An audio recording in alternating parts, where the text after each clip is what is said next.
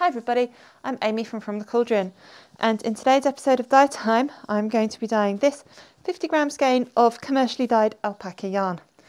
The dyes I'm going to use today are mint green, sea glass, new emerald green. These are fibre reactive dyes from Dyer, and sour apple, which is an acid dye from Dyer.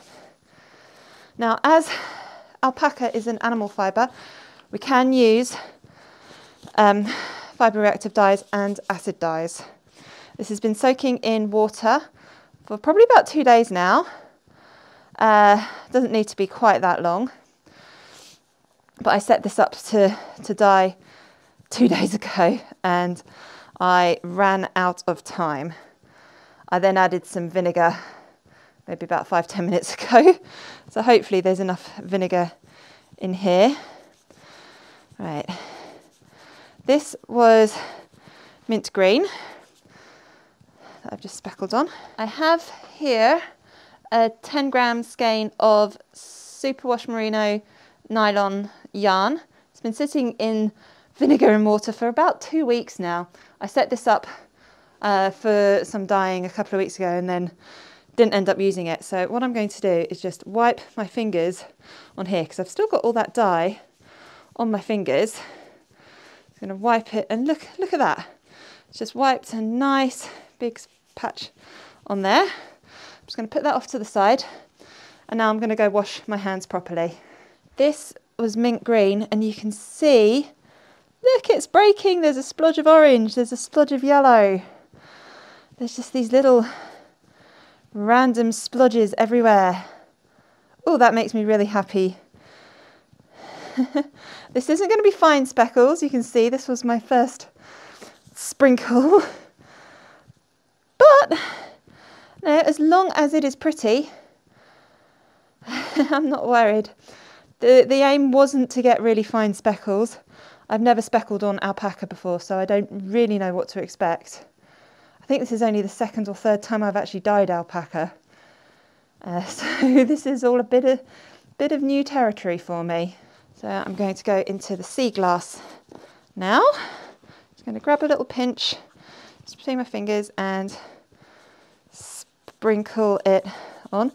Whenever I do this, I always end up with a huge patch, huge clump first of all. I am going to get some salt and pepper shakers because this might help my speckling technique. I'm not great at speckling, but for now, this is what it is. So that's the sea glass. Okay, and again, I'm going to wipe my fingers on my little extra skein of yarn here before I go and wash my hands properly. Okay, next up, I'm going to new emerald green. At the moment, I'm keeping these colours separate. I'm just curious to see about breaking that's happened here, really quite strong in the mint green.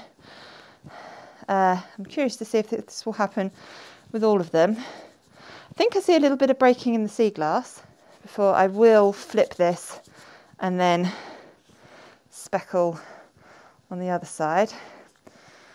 Sort of mix those up a little bit. And now I'm going into the sour apple. I love this colour, but I don't often use it. I don't think I've ever speckled with it. So I'm very interested to see if this breaks. I know the 3 fibre reactive dyes do.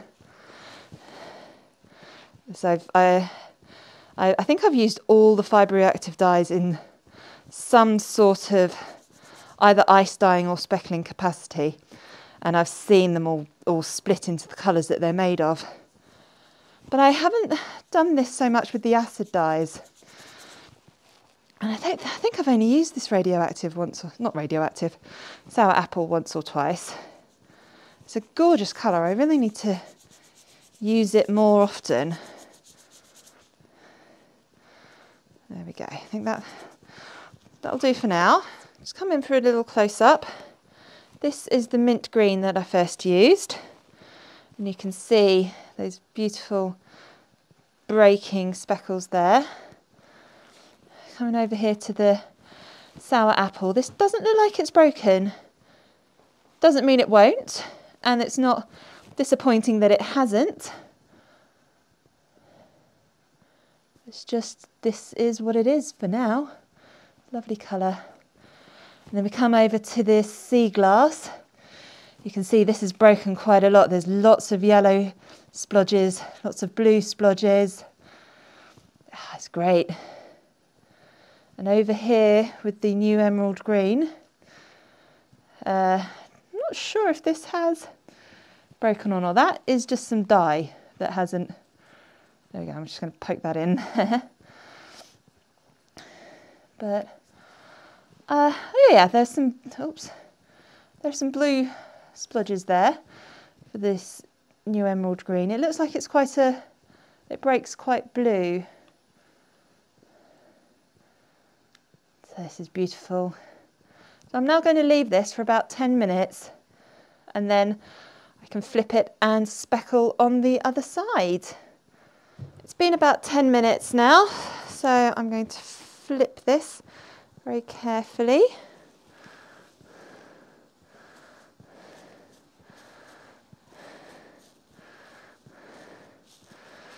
Just going to separate it out a bit so that we can get dye on as much of the yarn as possible. I'll start with the sour apple this time. And I'm not going to just keep it in one area, I'm just going to sprinkle all over. I don't think there needs to be too much on this side because yeah, it just doesn't, there's already quite a lot of dye coming through here. I'm only going to use the tiniest amount of new emerald green on this side because this is quite a strong one. I'm trying to focus on areas that I can see don't have any dye. Come in for another close-up. You can see all these colours, all these greens mixing together. That sour apple really is very yellow in comparison to the other greens that I picked out. It's lovely. These are looking really, really pretty together. If we go really close, you can see there's lots of blues coming out in this breaking. Oh, there's a spot of orange there. I still don't think that sour apple has split into the colours that it's made of.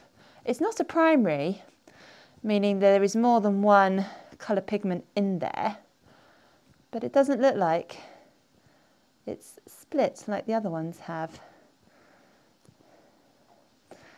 Oh, I love this. I think that's so pretty, them all like this. So now this is ready to steam.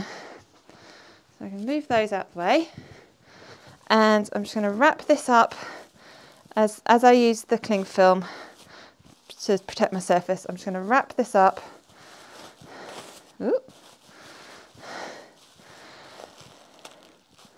And then this can go in the my steam basket along with my little extra yarn that I wiped my fingers on.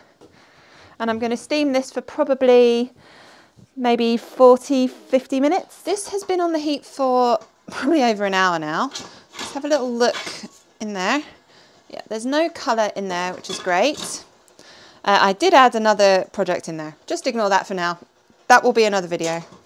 Yeah, this looks pretty good to me. So I'm just going to turn the heat off now and let it cool down. This has all completely cooled down now. So once I'm going to unwrap this and we can wash it. There is some dye left on the cling film. I'm expecting that to mean that there will be a little bit of runoff from dye that hasn't dissolved, but we will see. Hopefully it won't bleed too much. Yeah, there's a bit of green there, like I thought.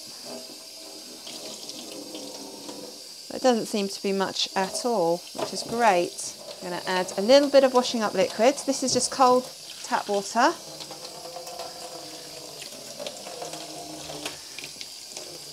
I need to be careful with this because the Alpaca is not superwash, so I don't want to felt it by agitating it too much.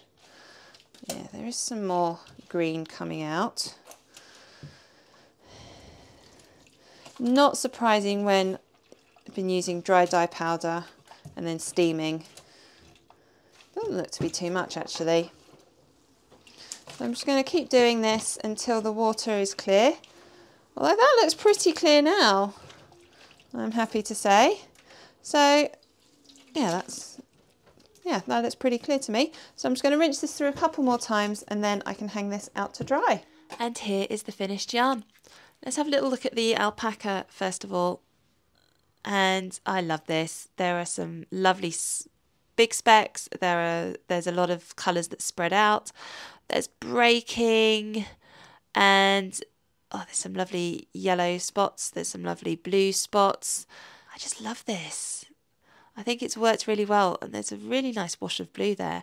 And in some patches like here, you can still see the green underneath.